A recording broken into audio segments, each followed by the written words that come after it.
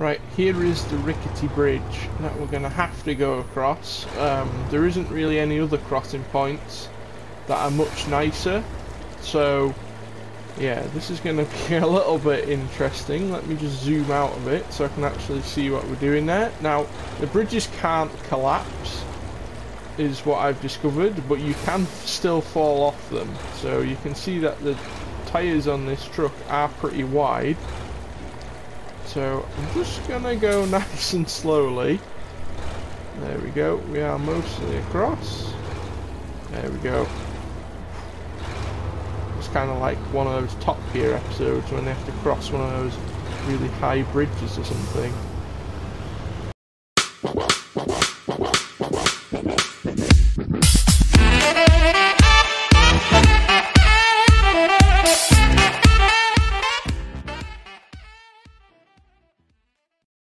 Hello everybody and welcome back to the MoldyWorm gaming channel. My name is MoldyWorm41975 and today we are continuing our SnowRunner Let's Play series by checking out one of the new maps that we haven't actually got into yet, which is the Grainwoods River map.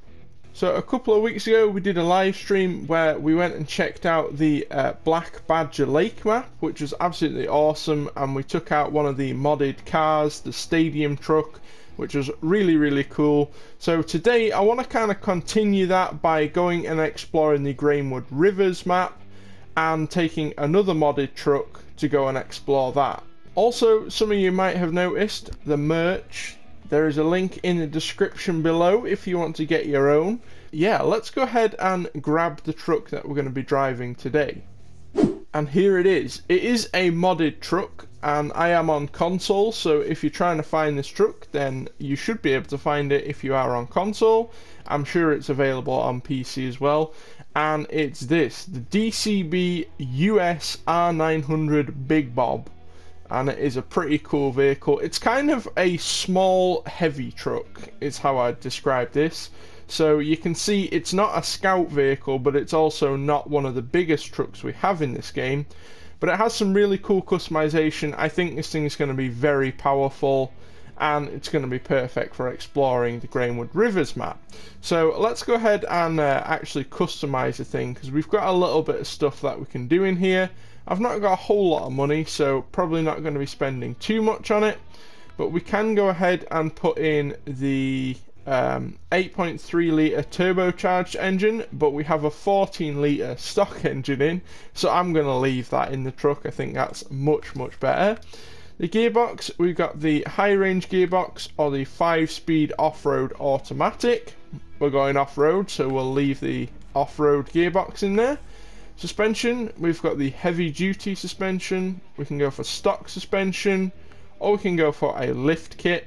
I'm happy with the heavy duty. I think that's pretty good. It's got a good amount of ground clearance underneath it. The ride height is just right, and the heavy duty I think is going to be necessary because it looks like quite a heavy truck, to be honest.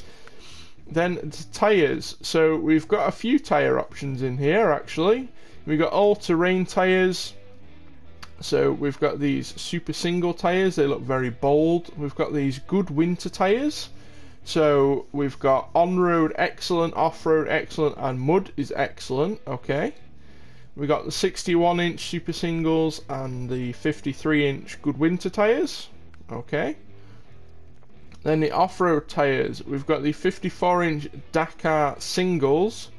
On-road is good, off-road excellent, and mud excellent. We're probably not going to be that much on the road, so not too fussed about that. Then we've got the wide off-road tyres. They don't really look much wider than these, but okay. Then we've got the military tyres, which is what it comes with as standard, and they're 54-inch. We can go for the 59-inch military tyres. That looks much better. I like the big tyres, looks great. Then we've got the 59-inch Dakar singles and the 61-inch off-road tyres. And then we have got some chained options in here. So we've got the studded super singles, so you can actually see they've got the little studs in there. That's for kind of like driving on ice and things. And then we've got the 61-inch super singles studded. So they're just a little bit bigger. I think we're going to go with the 59-inch military tyres. I want some nice big tyres on this.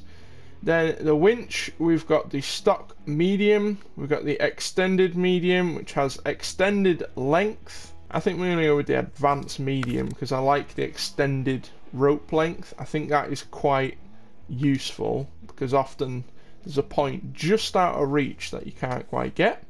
The spare wheel, we can put a spare wheel on this thing, so I think we'll do that just in case we need it. Diff lock, we can get engageable diff lock, so we'll go ahead and put that on there. The snorkel, okay, so we've got a tall front facing snorkel, we've got the tall flat cap, we've got the stock one there, and then we've got the default. I like the default. The default sort of blends in with the paint job, so I'm going to leave that on there. And then frame add-ons, we got the cargo attachment, which we can't have with the spare tyre, or we've got the utility attachment, which we can have with the spare tyre, and I was going to go for this anyway because it adds a bit more fuel, adds a few spare parts in there, and also a spare wheel, and it looks great, so I'm going to go for that. And then we have got a few visual things, so exhaust options, can't change the exhaust, so we can just have this nice standard one. Looks fine, I like that. The bumper options, we've got the light bumper, which has this sort of weird little vanity plate thing down there. Looks quite nice though. And then we've got the heavy bumper, that's kind of more of a utilitarian military feel with it. I like the light bumper a little bit more. And then we've got rim options, but we can't change those, so I like how they look anyway. And then in the paint options, we've got a few options in here, not the usual colours that we can go and apply, but we have got a few different paint jobs. So we've got the standard camo livery, we can go for this half sort of two-tone look with the black and the sort of green, it's kind of like military green. We've got the desert kind of colour, and then we've also got just the plain green. I really like the camo, I think it just suits this vehicle perfectly. So I'm going to leave that on there, and I don't believe there is any interior or exterior customization. So there we go, that is the Big Bob fully customized. So let's take it outside now and travel to the Grainwoods Grainwoods River, sorry.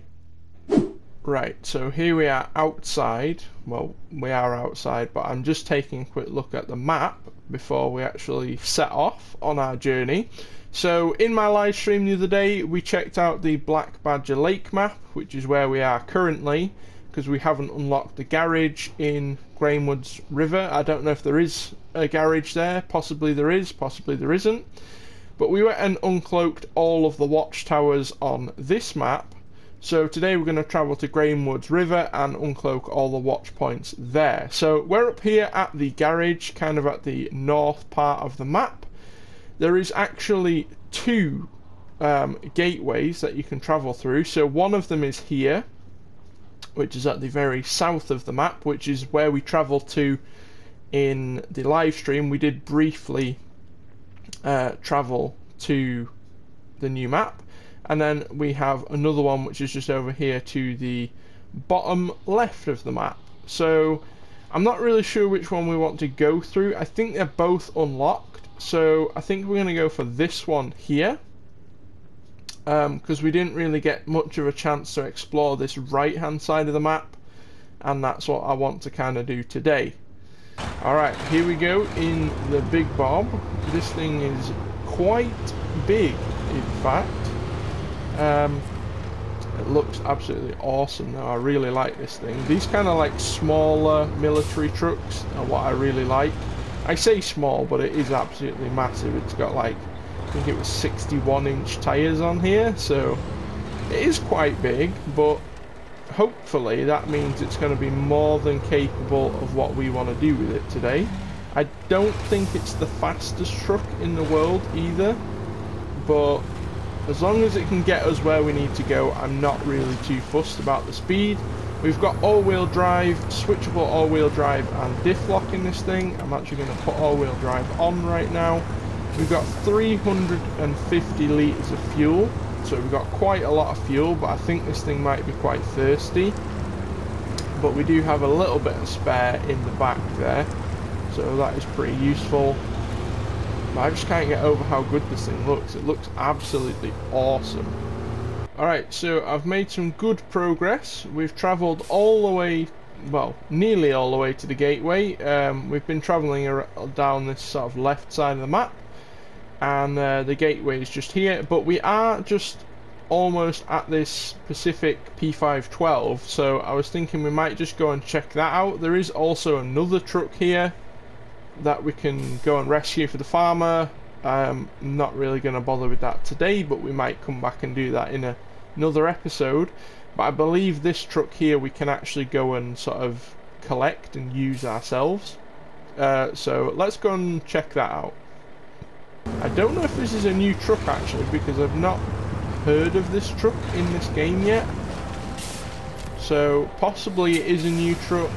Let me know in the comments if you know. But let's go ahead and just pull this thing over to the path. We'll at least just sort of rescue it, because it is stuck in a bit of a swamp at the moment. It looks like it might have some off-roady kind of tyres on it. It looks like a really cool truck, I have to say that. Does it have any fuel in it? Appears so. Let me go in low range. We'll throw diff locks on. I think that truck is really stuck in there, because our big boy here is actually kind of struggling to pull it, but I'm just going to pull it a little bit further over here out of the way. So we kind of have a reserve truck if we need it. I don't know how good that thing is going to be sort of off-road. It looks like it has some kind of maybe all-terrain tyres on it. So yeah, we've got a truck near if we need to rescue us, but I think honestly we're going to be okay. So let's head on to the gateway now. And here we go into Grainwoods River, the brand new Wisconsin map. That is where we are today. And there we go. So we did briefly travel here. We literally travelled here, had a look at the map, and went straight back to the other map in my live stream.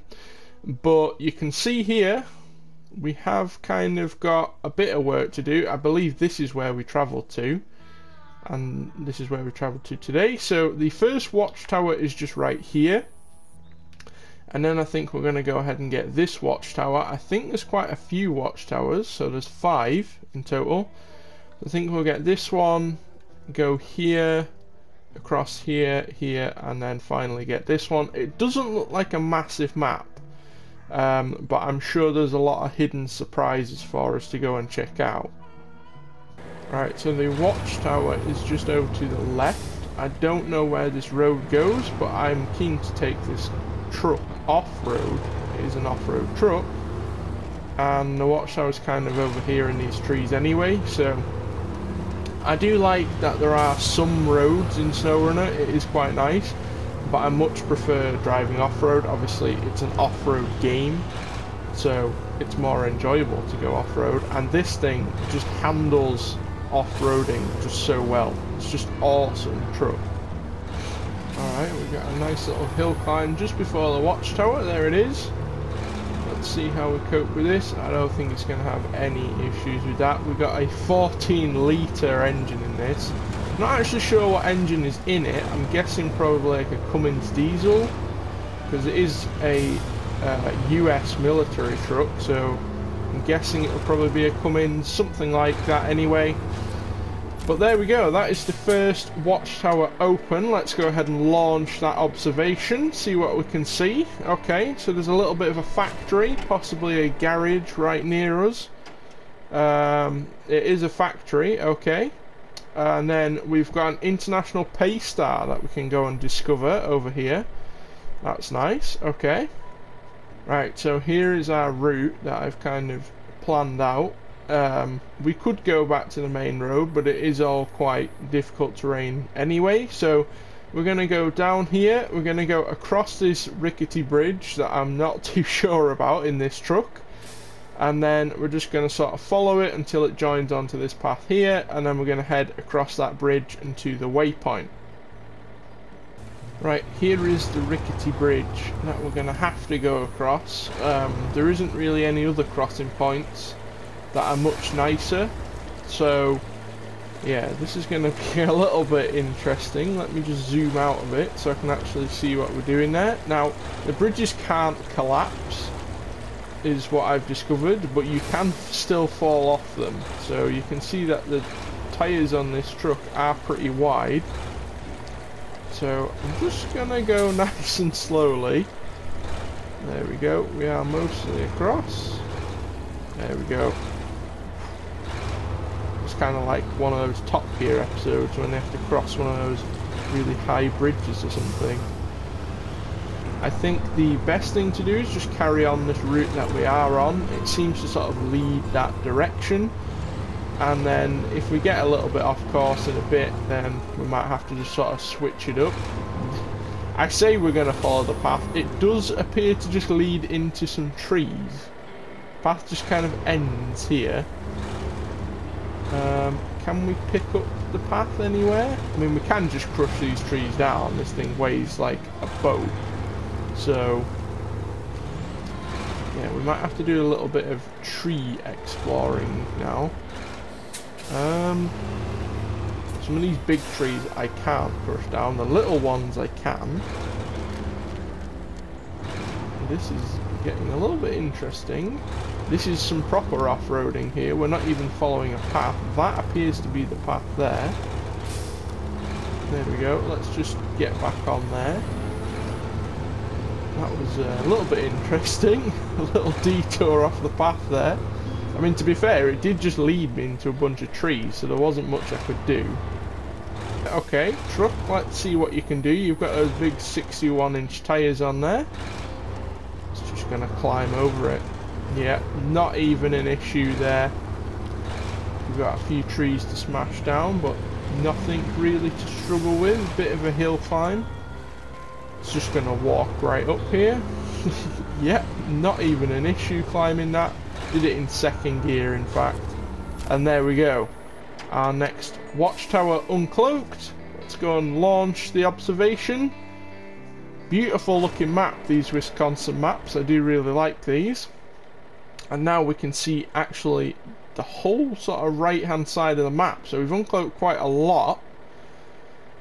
Now the question is, can we cross over to this side? Because you can see this kind of river runs all the way around here, and all the bridges. So there is a bridge here that is out, so we can't cross there. There is the little bridge there that we came across earlier. I have just noticed there is a bridge here that I didn't see earlier. It looks like quite a big gap, but I found on SnowRunner the map size is a little bit disproportional. So you think that's a massive river, and when you get to it, it's really not that wide. So I think since we're all the way down here and we've not got much fuel left, so I don't want to travel all the way back up here, I think we're going to see if we can cross this river. I want to see what this truck can actually do, because I feel like it could cross that. Right, we're down at the beach. I've travelled all the way down to that river crossing, and as you can see, just like I said, it looks like a massive river crossing on the map. In fact, let me just go ahead and open the map again. You see, it looks like a massive river.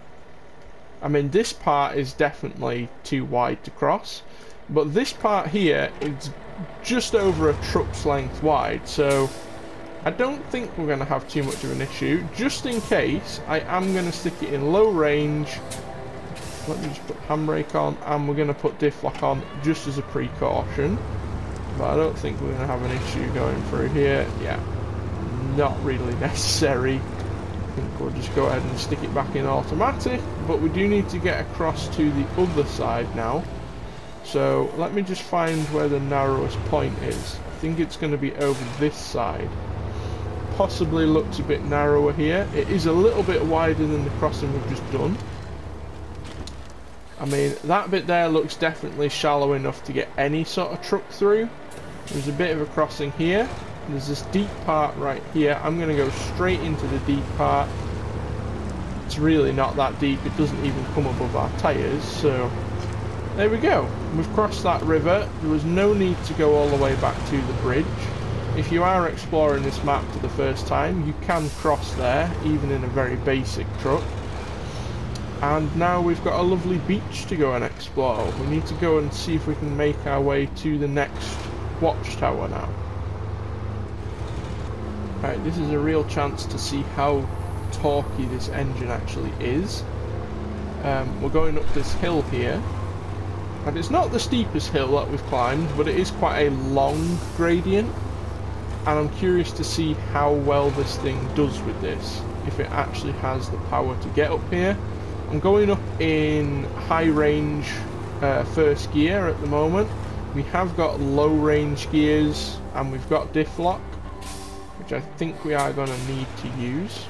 So let me just see how much further we can actually get. I want to see if we can do this whole thing in high range. Because if we can get up this hill in high range, then I don't think it's going to struggle with much else.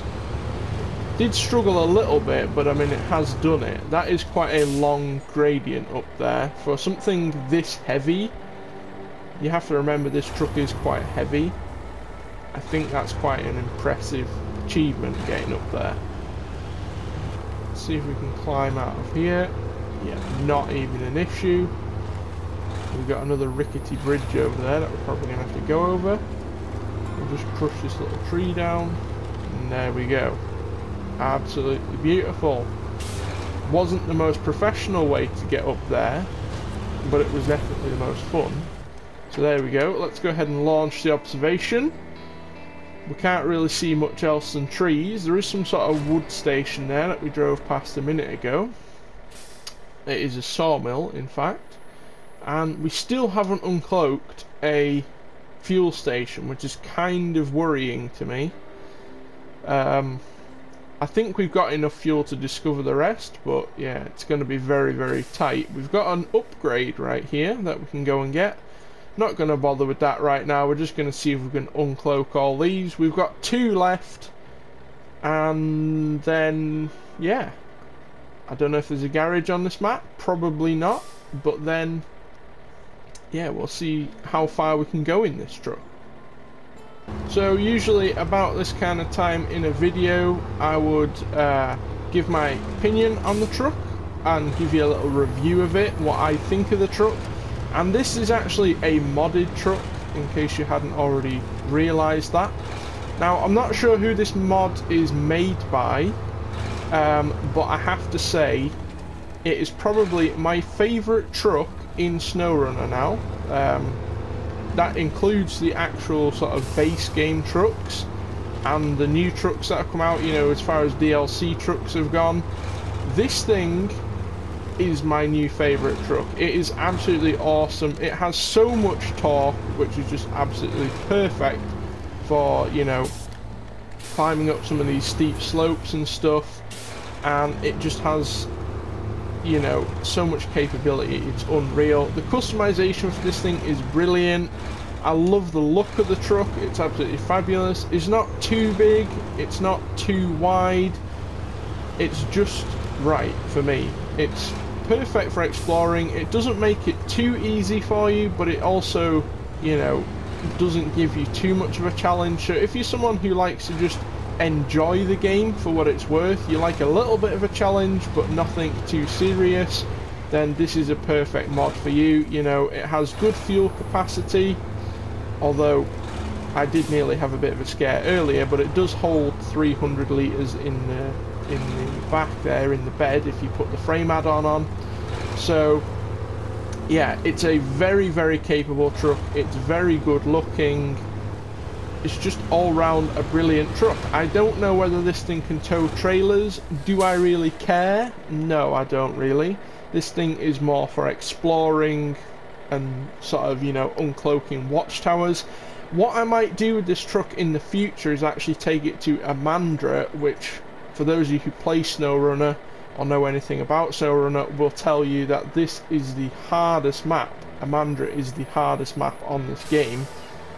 and it is also in the snow. So I'd be curious to see how it fares there. If it fares well there, then it gets my seal of approval. We've got we've got 2 watchtowers left to go and explore. We're right by this one here. So I think I'm going to take this road to the left, round here over the railway track, and then down to there. And then we've got one more just by the Badger Lake Gateway. So it would appear I may have lost the path a little bit here. The next watchtower is just right here. There is actually a path behind these trees, and the watchtower is just right on the path. I don't really know where the path went. It kind of led into this forest, and I've just been making my way through here. So that is another plus point, I guess, about the Big Bob. It goes through little tree wooded areas quite well, you know. That kind of proves that it's not too big, but it does have enough grunt to get through some of these places, because it's not the easiest, you know, sort of terrain to navigate, because you've got all these trees in the way. You need to have a lot of power to sort of pull the front end and the back end round. And I mean, you can see it's got through there perfectly well. There was a perfectly nice path right next to the woods. I don't know where I went wrong, but there we go. We're out of the wooded area and we're right by the next watchtower. And there we go, that is the next watchtower. Let's launch the observation. Absolutely beautiful. We can see the woods that we've just come through. And we've got one more watchtower to go and discover. It looks like a fairly nice drive over there, actually. If we can pick up this road here, we can actually just follow the road round. The bridge is even built for us, which is always nice. And it's just right there. So I think we've proved that this thing is more than capable off-road. I'm ready for a bit of a relaxing drive to the finish line. So we're going to head down here, across the railway track. Hopefully we can cross there, get back onto this road and discover the last watchtower. So we're just coming over to the actual main road here, and I was ready to just go to the next watchtower. But I think we may have actually just discovered the garage here. I don't think... Well, I didn't do this on purpose, it just happened to be here. I don't know if this is the garage. I assume it is. Yeah. Okay, so there is a garage on this map, as it turns out. I didn't mean to do that at all. I didn't see the garage on this map. I didn't know whether there was one or not, but I just happened to come out of here and I noticed what seemed to be kind of like a garage. You know, like the buildings all look kind of the same, the garages all look kind of the same, and I thought it's probably just a warehouse or something, but it is in fact the garage. So uninadvertently we have discovered the garage. So there is one on this map, which is great. We've got one more watchtower to do, which is a nice little tarmac drive to get there, so let's go and get it. And here we go. It really was a nice cruise to the finish line. We've been mostly tarmac. We've got this little dirt path that leads off the tarmac perfectly to our next watchtower. Let's go ahead and launch the observation, and what a beautiful view we have from up here. It's absolutely amazing. And what an amazing truck we have explored this map in. I have to say, I don't know whether it's because we were in an amazing truck or just because of the map. It is quite an easy map to go and explore, so if you're new to the game and you've bought the DLC maps, then Grainwoods River, I'd say it's actually easier than the Black Badger Lake map, which is also fairly easy to go and explore. But this map is really nice. It will teach you a lot of the things you need to know about this game. There's a lot of hill climbs, there's some river crossings, you know, it will teach you how to create a path through sort of terrain. So if you're looking for a map to teach you how to play SnowRunner, the Grainwoods River is absolutely fabulous. I've really enjoyed exploring this map actually, and I've really enjoyed driving the Big Bob. It's absolutely fabulous. It is by far my favourite truck in this game now. Yeah. That's going to do it for this video. If you are new to the channel and you want to see more SnowRunner episodes like this, then make sure you smash the like button and subscribe. And if you want to leave us a comment, let us know who's watching, that would be awesome.